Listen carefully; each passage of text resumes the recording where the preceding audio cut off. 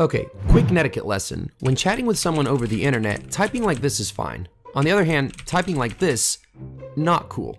You should stop shouting. Anyway, you're watching Tech in a Nutshell episode 3, and yes, today we're talking caps lock. So as we all know, the general function of this key is to piss off people on the receiving end of a message. The caps lock is a toggle key which, when pressed, causes letters of Latin and Cyrillic based scripts to be generated in uppercase. Usually it only affects alphabet keys, meaning that other keys do not get altered. Well, usually, depending on the keyboard layout and/or operating system being used, this may vary. For example, if you activate the caps lock while using the German QWERTZ layout on Windows, you'll find that the number keys get affected as well. It actually has even more nuances, but this is in a nutshell and we don't have all day. The caps lock key is the descendant of the shift lock key, which can be found on mechanical typewriters. Introducing the Remington Standard No. 2, the first typewriter to feature upper and lowercase typing.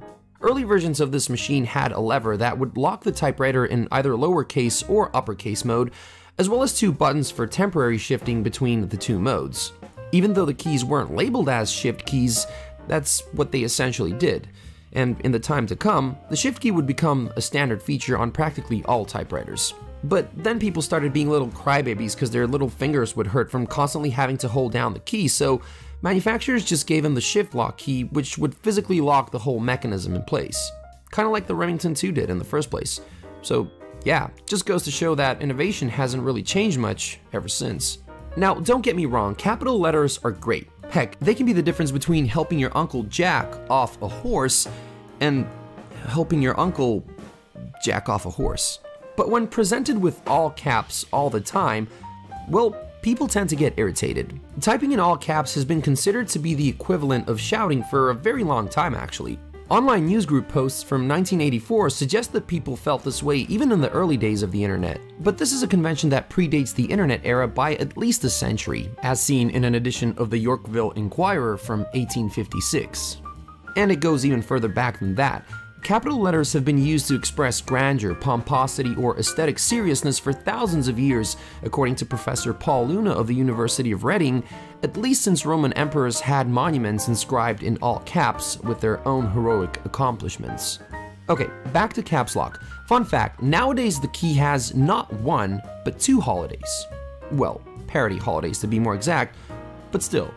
One is, celebrated, I guess, on October 22nd, and the other is celebrated on June 28th in honor of the late American loud pitchman, Bill Mays. Get on the ball, and you'll never have to pour or measure detergent again. So how does it work? Celebrations aside, a lot of people just don't like the poor bastard key. In fact, in 2006, the organization CapsOff suggested that manufacturers should delete the caps lock from their future keyboards altogether. One example of a company that took that route is Google, which removed the caps lock from the Chromebook keyboard and replaced it with a search key.